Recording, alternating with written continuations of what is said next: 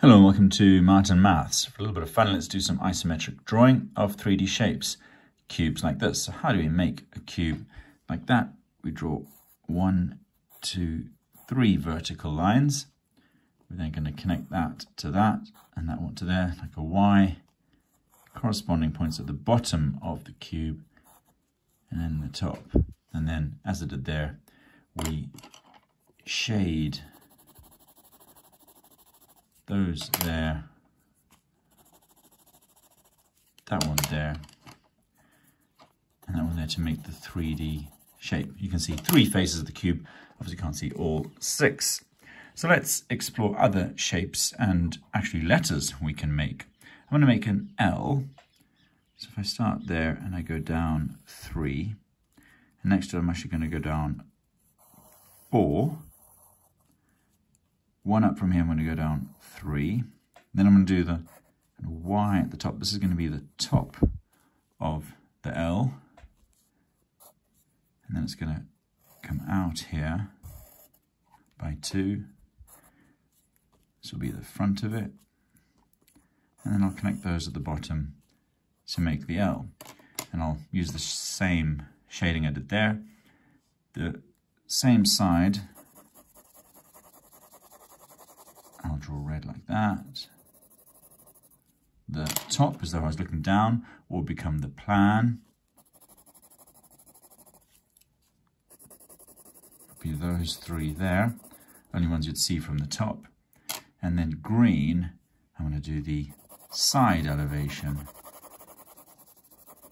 there. So there you can have an L shape. Now what you can also do in 3D with isometric papers, imagine pushing this over. So imagine I tip this L over. I would have 4 lying on the side there, down to 3, as though you had a stack of Duplo or some other block-shaped letter, and it would be like that. So red is still going to be the one facing almost to the right, if I was looking from this way. But now that green has been tipped over. And you can see it like that. And blue, which would be the 3 that you'd see on the plan, like that. And I still have the 1, 2, 3, 4, 1, 2, 3, 4, 5, 6 there. So that's my L being tipped over. There's lots of letters you can do in these block shape, and lots of different orientations we can do. I'm going to draw a T, but a slightly different orientation to that one. So I'll start the front there, we go in by 2, leave a gap to go down.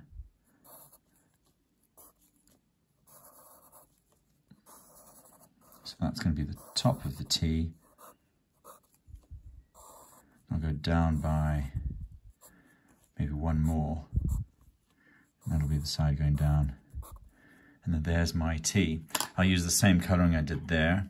So you can see that would be the side elevation,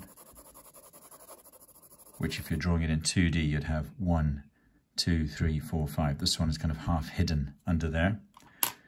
The front elevation, if I was looking from this way, would be that. You can see it's a different orientation to that L. This T's been shifted that way rather than that way. There's the red and then blue on top. And if I wanted to, rather than tip it over like I did with the L, if I wanted to turn it to be the same orientation as that, I'm going to draw my T starting there, and I have 5 along there, 1 down there, so that's the end of it. I've turned the T and I've gone down by 1, 2, 3, 4, so 1, 2, 3, and 1 more there. Okay, and now blue's still at the top. Blue's still the plan. I've now shifted what was the front, looking this way. The red's now at the front there.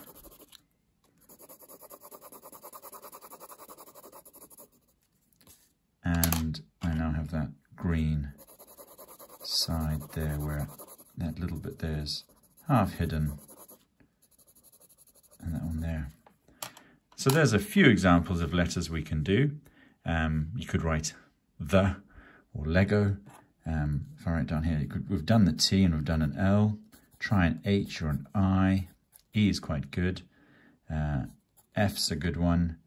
And maybe an O, a blocky O there. All right, thanks for watching. That's Martin Maths and isometric drawing with some shapes.